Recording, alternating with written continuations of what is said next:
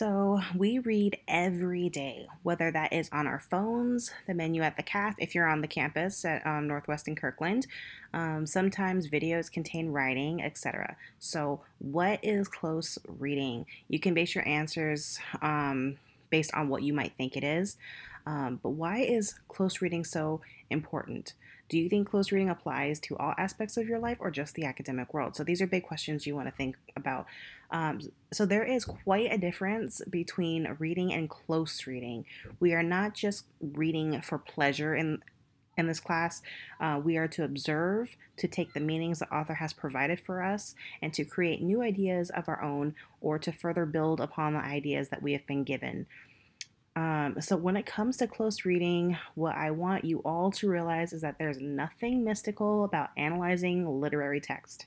There are no magical goggles, though that would be awesome if there were, to help us see hidden answers. It's all about understanding, noticing, and explaining.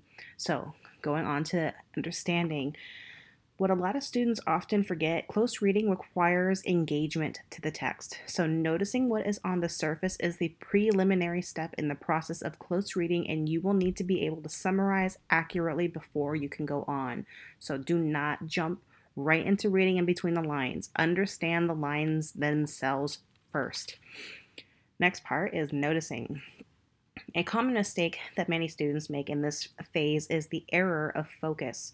So I encourage you to focus on small scale things like diction and punctuation rather than on large scale things like plot point and character profiles. Keep in mind that I'm not saying to ignore the large scale attributes to the text because they are important. What I'm saying is that primarily focusing on large scale attributes can often lead to summarization. So I can understand that this may sound quite unnerving because students most often will not know what to elaborate on with little details. So just to kind of throw an idea or like an image out there, let's think of, I'm not really a Doctor Who fan, but maybe some of you, even if you don't understand what I'm talking about, have an idea. So if you know what I'm talking about, this is the TARDIS I'm speaking of. If you're not sure, go online, Google TARDIS, it'll pop up. Um, but what I'm trying to get at is that what may seem small on the exterior will be much bigger on the interior. So, what can often be opposite for large scale, or this can often be opposite for the large scale attributes if you were thinking of it in a different context. So, why am I telling you to focus on the small stuff as well as the big stuff? Is because writers make choices, and those choices are worth examining. So, what if you don't know where to start with the small scale attributes? Guess what? There are no wrong answers. It could be any feature that is unusual, strange, surprising, or interesting. Whatever the case, it is worth looking into. Focusing in on these areas can often help you understand a confusing area in the text. And so the final step in close reading is explaining. And explaining is about moving beyond what is interesting and onto what is significant.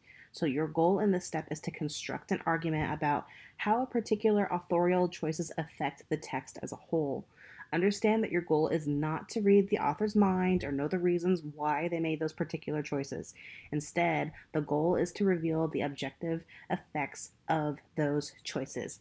So, again, these are the few steps we take as we are trying to better understand the text that we are reading through in not just this English class, but in any class from here on.